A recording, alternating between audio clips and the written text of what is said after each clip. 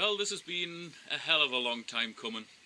I'm going to attempt to make a fish trap out of purely natural materials. I'm not even going to use string or any sort of bindings. I'm purely going to use willow.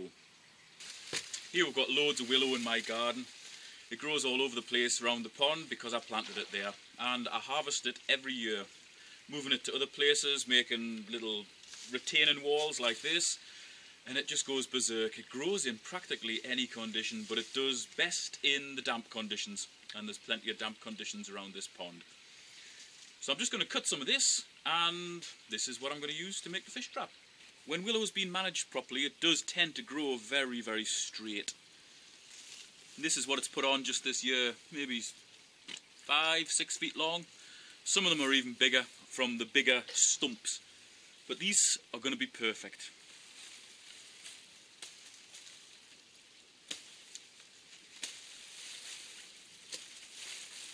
And that gives us almost like a little flexible cane.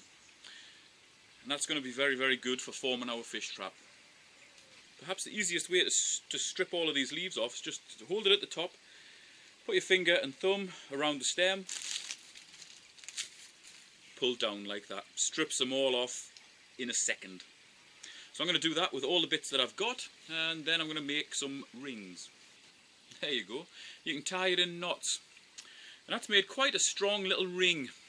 What I'm going to do is make some more rings of various sizes, and then I'll show you what I'm going to do with them.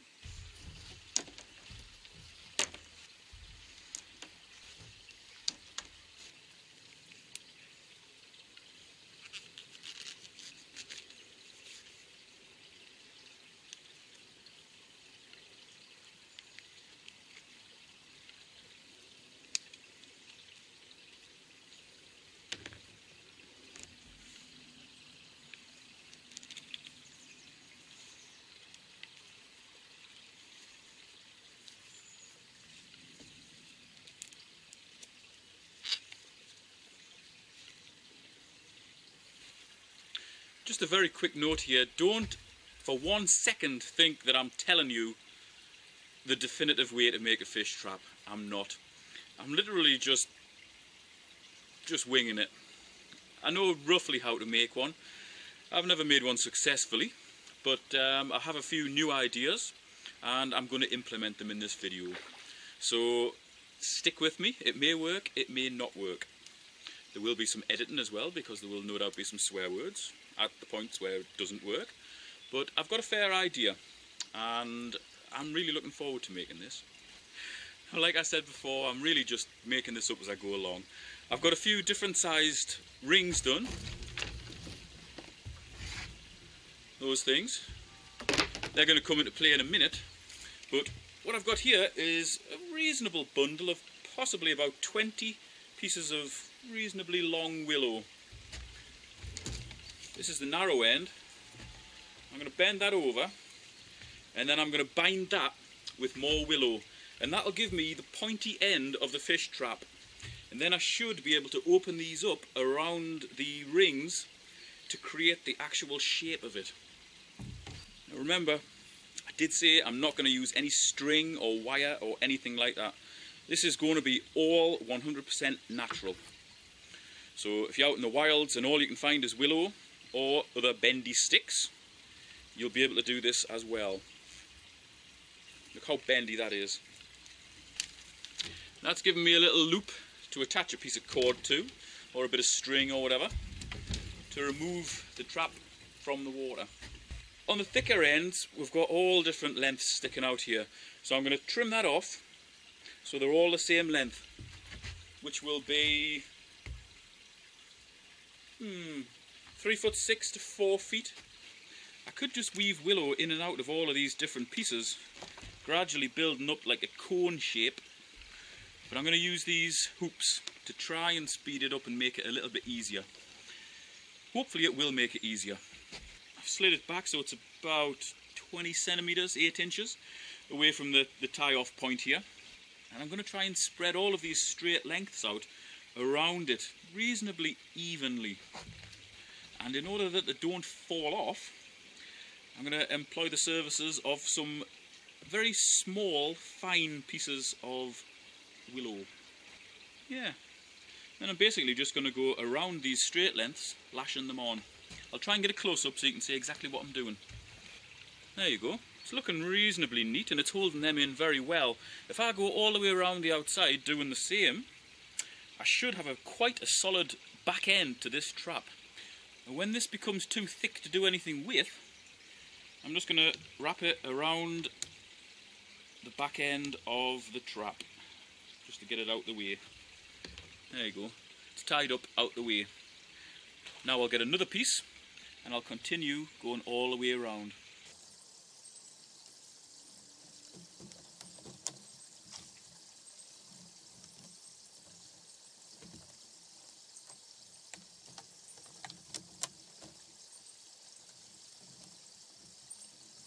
Well, that looks okay. I'm pleased with that. So I'm going to put a bigger hoop in here and do exactly the same. I'll show you that when I'm finished. You know exactly how to do it now because I've shown you how to do this one. So the middle hoop's going to go in and then I'm going to put a hoop at the end as well. And that's going to be the open end to our fish trap.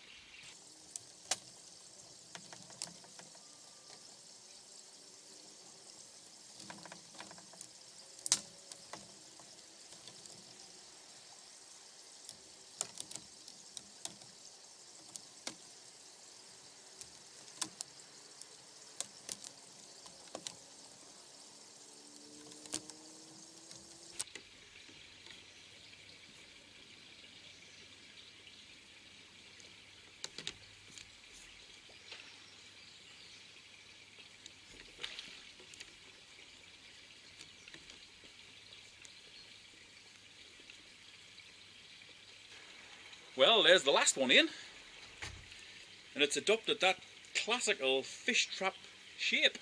Now that's where they're going to go in. There is some bits sticking out here. If they're quite long, I'm just going to bend them back and wrap them round themselves just to tidy them up. If they're quite short like that one, I'm just going to cut them off. Now all I'm going to do is weave little bits of willow over and under, spiraling all the way around here just to close up all of these gaps. I'm going to work on this bit first, get this finished, and then I'm going to make a funnel for the end. I'm not quite sure how I'm going to make that funnel, but I'm sure inspiration will grab me before I've finished closing up all of these gaps.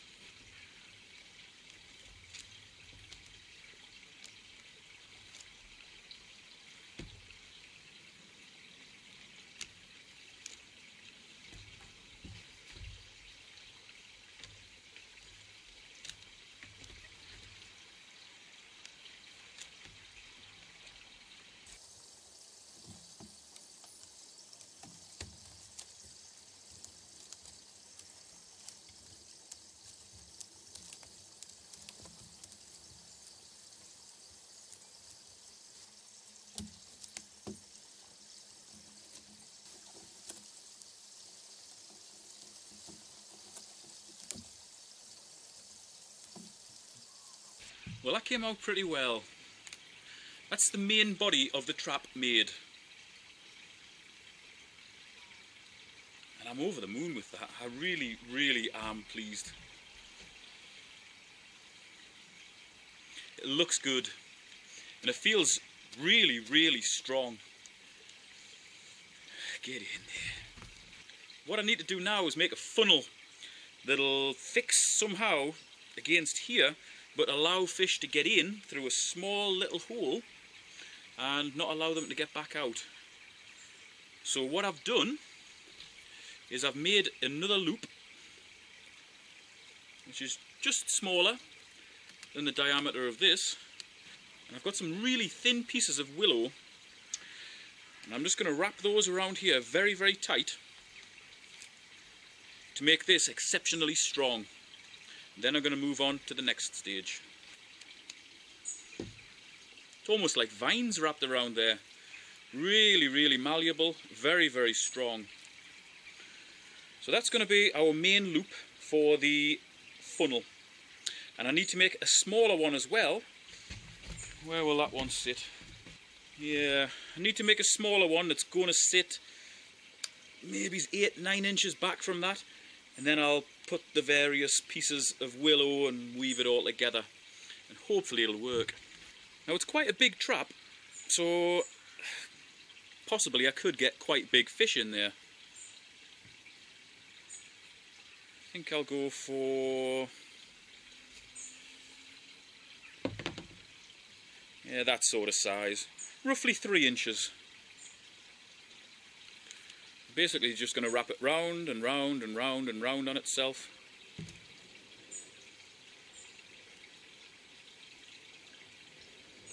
To make another ring. I'm going to use another 2 or 3 bits, bind that as well, make that really strong, and then I'll start putting the thing together. So now we just need to join this to this with more willow. I'm flying by the seat of my pants here. But my idea here is using this big ring and some other small pieces of willow shoved through wherever is convenient, like that, all the way around. I can then hopefully wrap them round there and bind them back onto themselves to create the funnel. I'm not sure whether that'll work though. I can't see why it wouldn't.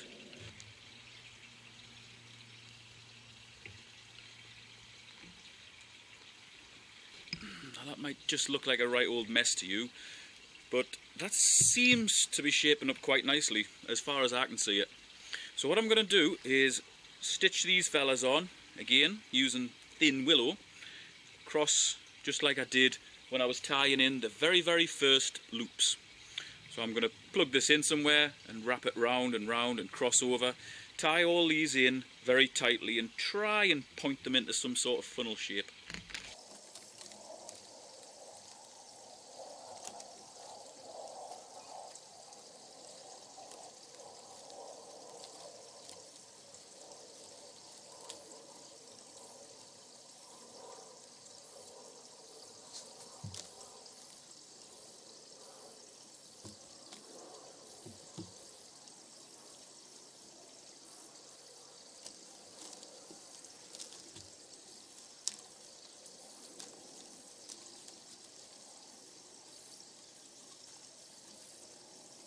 Well, it hasn't really formed a funnel shape, but that's tied those in really tight. That's good. I'm pleased with that. We've got numerous little ends sticking through here, so I'm just going to cut those off and leave about 1 centimetre, which is about half an inch or so, just to tidy them up, and that'll allow me to stand this up whilst I try and fit the small end of the funnel. Okay, ideally I want that to sit bang in the middle, about there. Or maybe it's about there, about 9 inches up. So these rings are approximately 9 inches apart. I'm thinking if I lash these back to themselves, it should eventually make this quite strong. There you go. You kind of see what's happening there. And if I can repeat that all the way around, we should have a really strong frame to build on.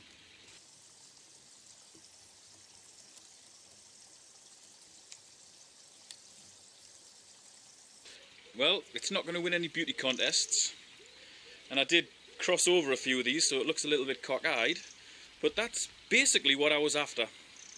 Big end, small end. Fish go in there, can't get back out easily. Obviously this isn't finished yet, but here's the idea. That'll sit inside of there. See? Proper funnel. Very pleased with that. There's loads of usable space to trap fish and other creatures inside this basket. The last thing you want to do, I imagine, is make this really long and take up all the space inside your basket, you know. So I'm pleased with that. I'm going to get a load more small pieces of willow, weave them in and out of here. You've seen me doing that. Probably is too long on the main structure of the thing. So I won't video that. I'll just video this when it's actually ready. Well, that's the funnel done. I'm pleased with this bit as well. I'm pleased with this bit. I'm pleased with the main bit. If it catches fish, I'll be doubly, triply pleased. Yeah, that's not too bad.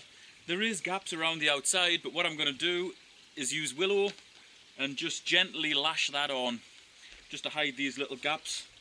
Keep this secure, because the last thing I want is when I lift it out, hopefully full of fish, is for all the fish to drop out, because this drops out into the pond or the river. I'll lash that on and then we'll be done.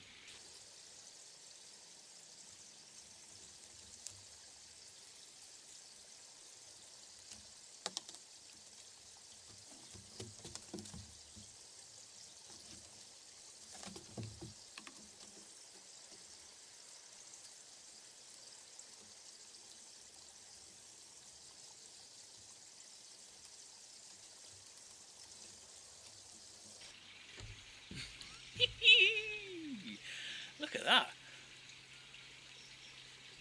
I'm absolutely loving it. That's a proper big fish trap. And behind me, I've got a proper big pond. I'm going to drop this in later tonight, check it in the morning, and you'll see the results.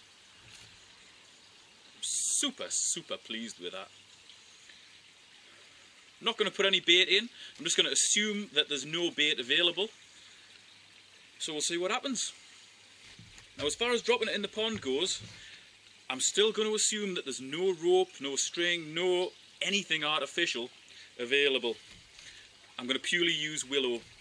So I'm going to make like a little chain link handle here, and that'll allow me to remove it safely without any chance of losing it. Because I've spent maybe it's about 4 hours building this thing. The last thing I want to do is chuck it away.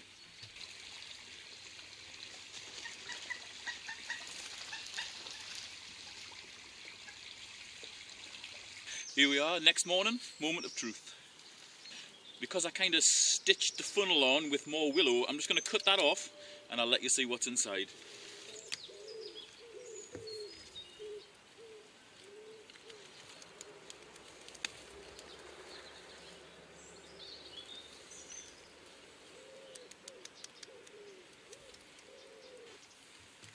These are just some stones that I put in because it was floating when I first put it in.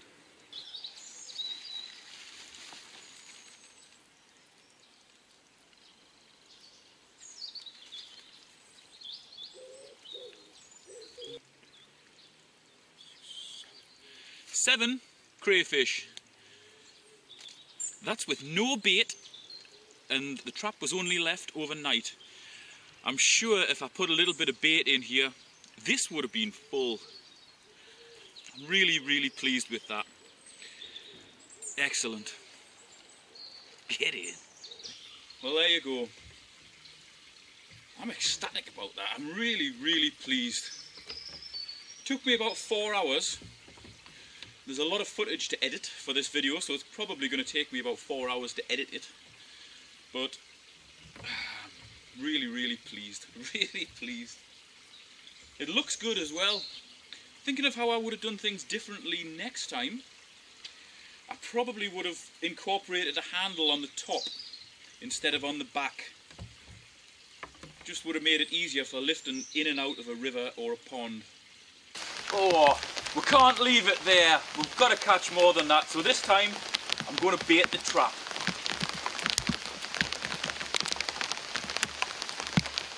Now I know there's crayfish in here because we've already caught some. So I'm going to use half a squirrel that my cat's very kindly left for me.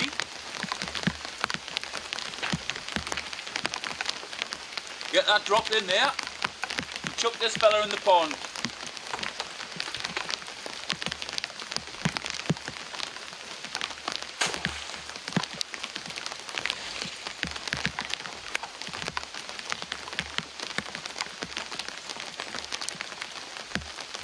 Let's see what that can do.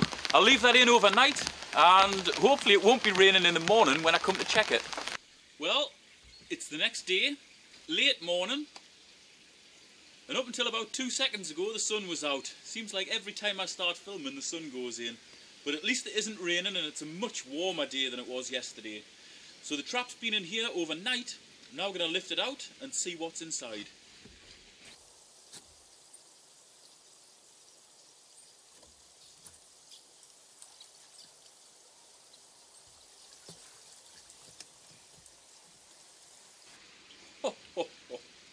What a difference putting some bait in has made. I'll speed this next bit up because it's going to take me a while to untangle this, but you'll be surprised at this.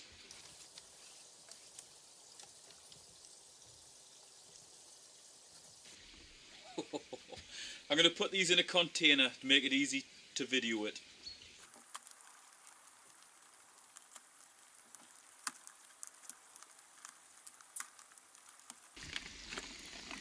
It's a range of sizes, but most of them are very, very big. And that's going to provide numerous meals. Look at them fellas. Amazing. Well, I'd say that was definitely a resounding success. And as a reward for their cooperation, I'm going to put them all back.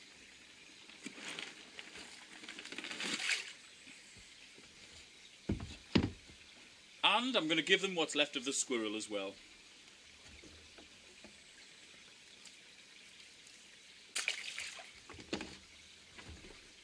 Excellent. Hope you've taken something from this video.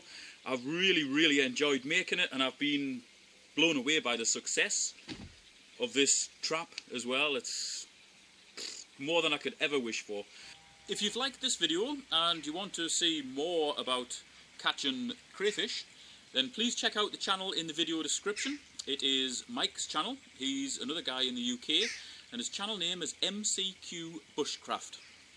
He has quite easily the best bushcraft channel in the UK that I've seen anyway.